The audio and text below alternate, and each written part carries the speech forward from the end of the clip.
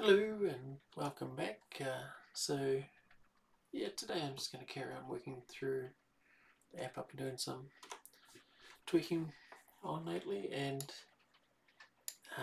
one thing I've realized is even though I have the images loaded in the library there, when I first load any given image, it flickers a little bit.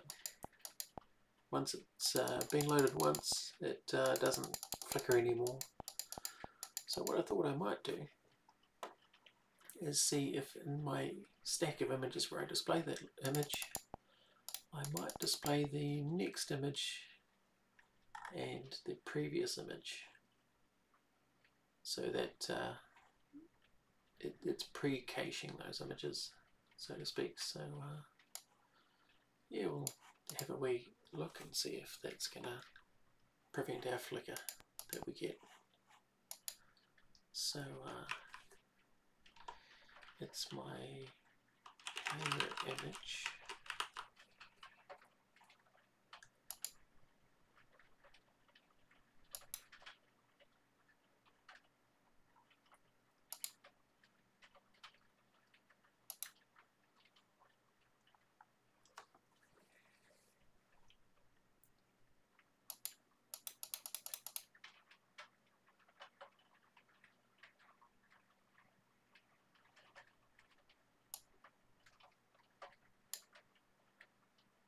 I think that's the one we call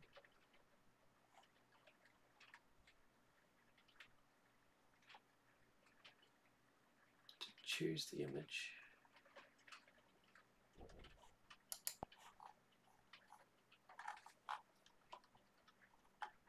So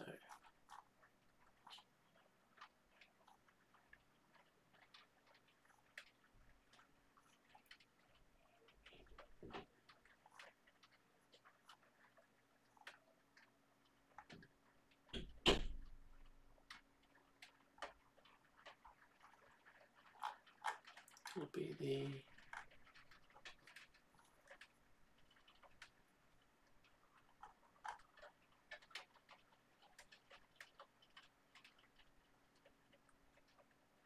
stack here.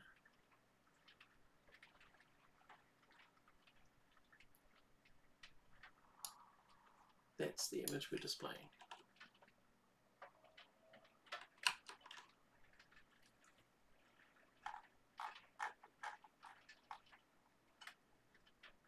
It displays that.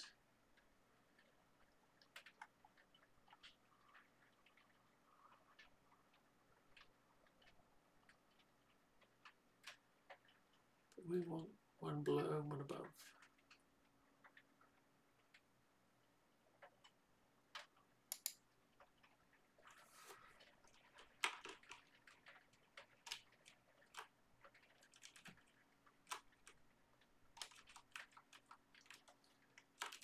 Okay, so let's also ask for an offset. That's going to cause an error down here where we display that one. So it's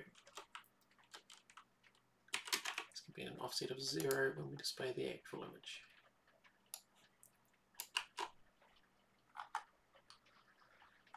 Now let's go to the top of our stack.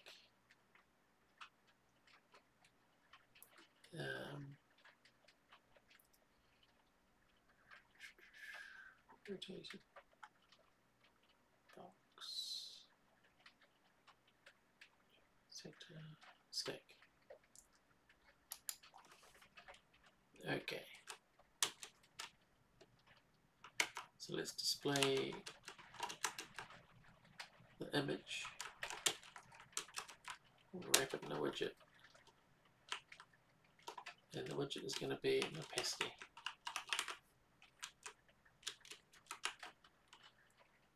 And our opacity is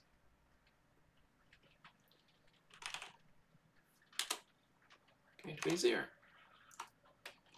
and we're going to display -1.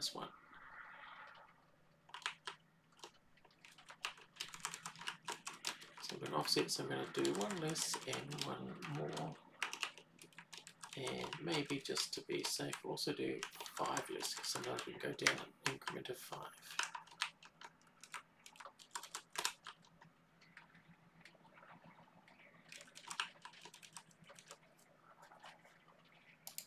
Okay, so now if we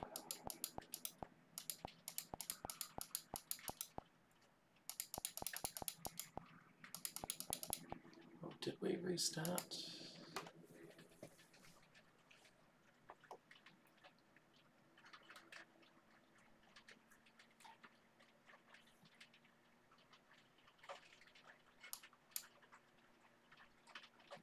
We're running the old build of that, hence we're seeing some flickering. Rebuild.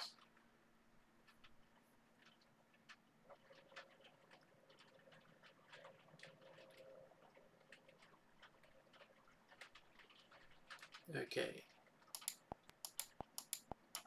Oh, I'm still seeing some flickering.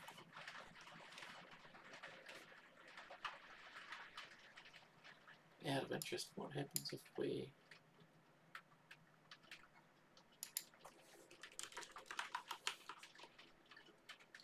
did this with an opacity of 0.5? Is anything happening there?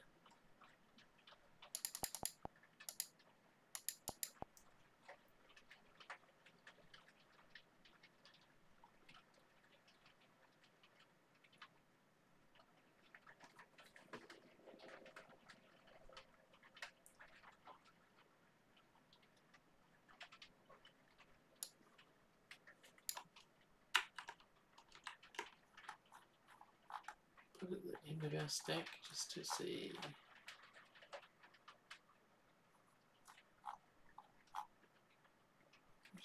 Position.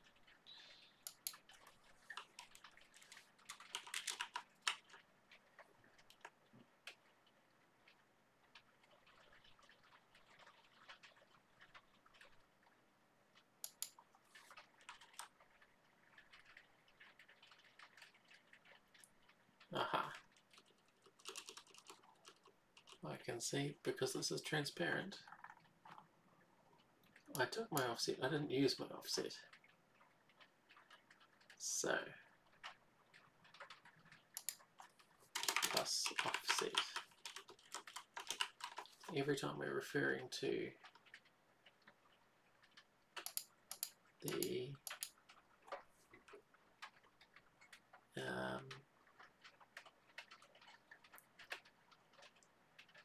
player number, we want to be referring to it with the offset.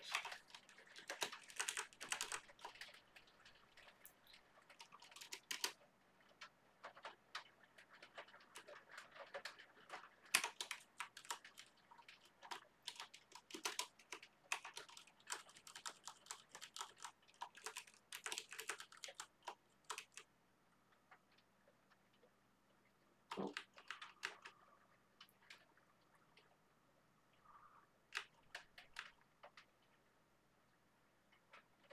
That's correct.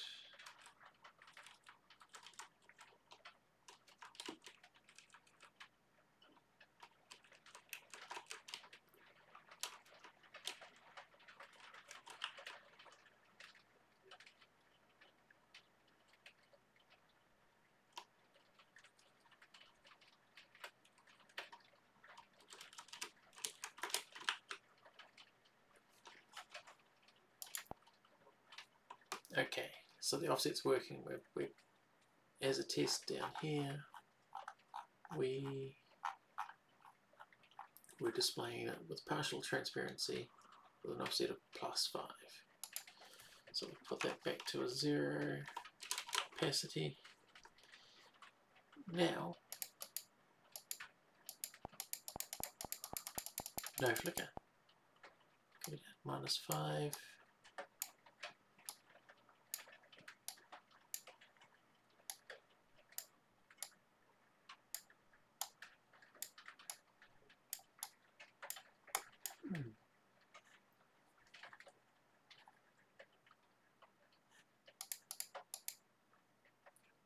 is feeling less responsive, however.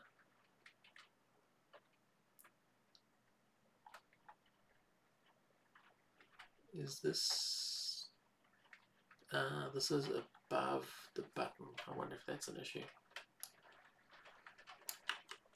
Move them back to the top of the stack. We don't really care about where they are since they're invisible. Or with no opacity anyway. Reset. Change to a different colour. They won't be cached presently. No flicker. And it's responsive again.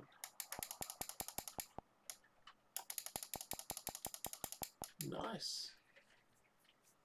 So hopefully that's not too taxing on the system to load all 3 possible images. The reason I'm looking to cache the image above the value we are is because if we change to a different colour that's not being used, and now I go plus, that way we're caching the one up, and we also cache 1 below, and we cache 5 below.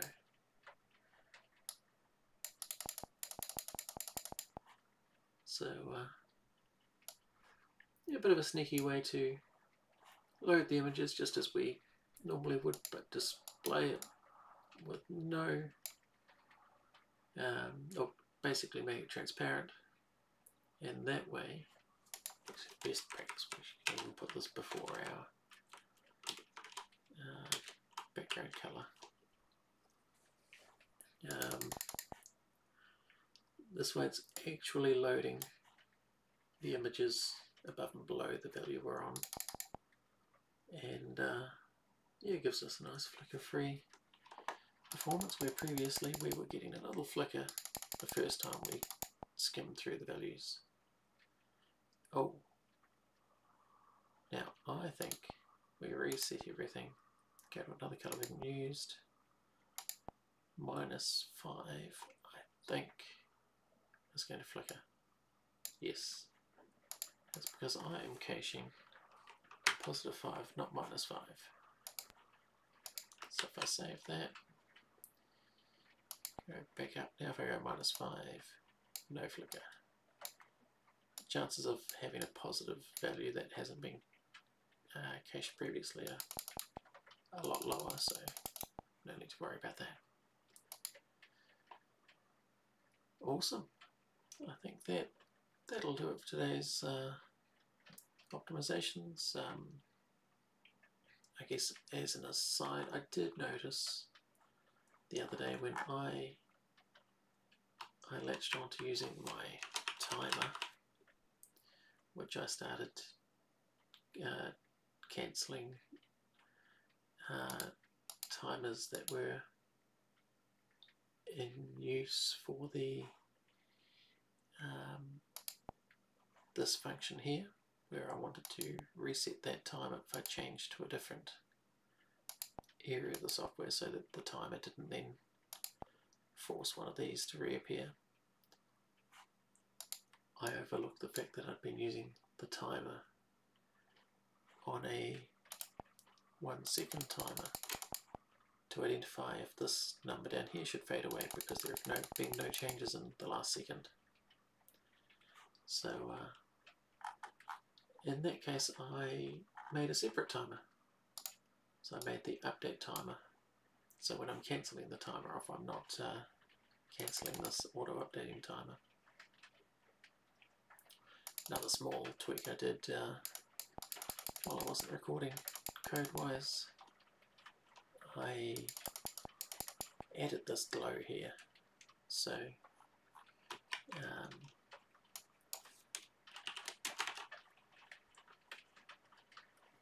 if the players, so I added a box decoration around the image itself, and if the player life is above 20, then I'm making the shadow blur radius bigger based on how much higher than 20 their life is.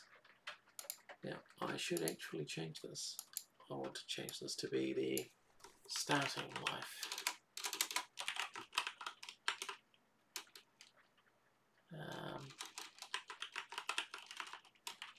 There we go, starting life. Because currently, if I start the game on 40 life, we're getting some strange stuff. That's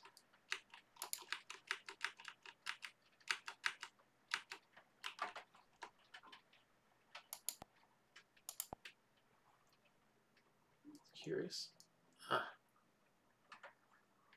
It's trying to display image for 40. We weren't doing that before.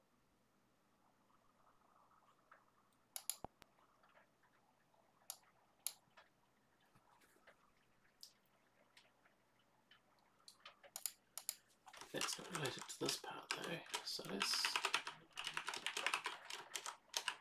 make the threshold starting life for the, if we display that, let's go to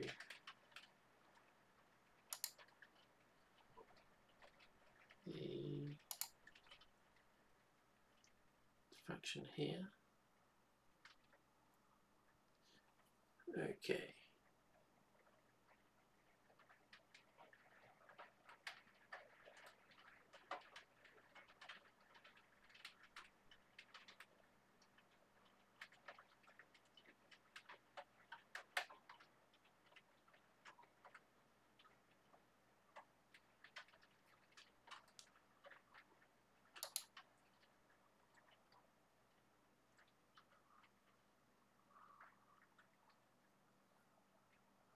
So something to do with our offset is allowing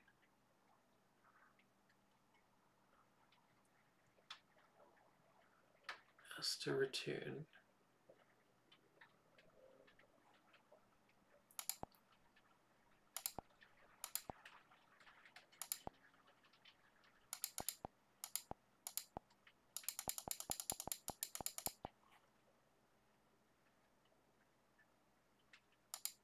our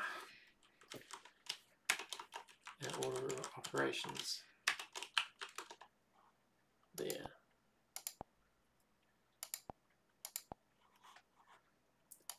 It's funny how such a simple thing can catch you out.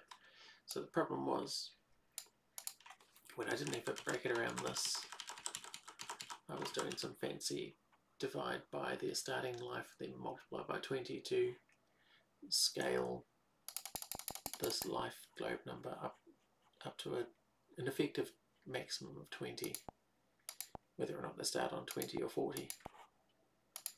But order of operations, when I put the plus offset there, it was dividing the offset number by the starting life and then adding back to front. So that solves that problem. And now our glow increases if we're above our starting life total, and not just if we're above 20.